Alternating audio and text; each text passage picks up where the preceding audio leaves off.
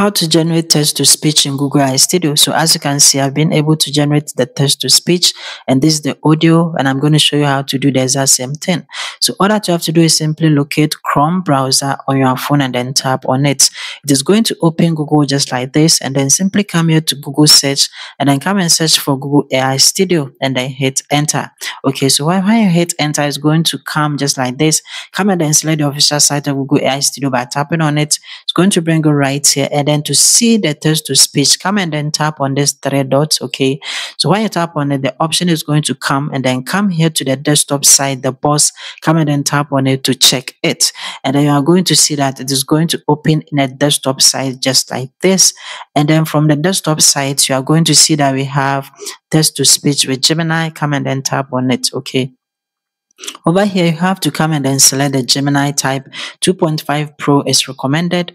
And then over here, the model, you can simply come and then select either multiple speaker or single speaker. So I'm going to select single speaker for this tutorial. And then simply come here to the voice, and then come and then click or tap on the down arrow. You can come and then select the type of voice that you want to use by simply tapping on it to be selected.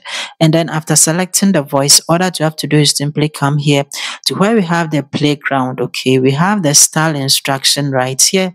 Over here, you can come and then change the style, or you can keep the default one. So I'm going to keep the default one.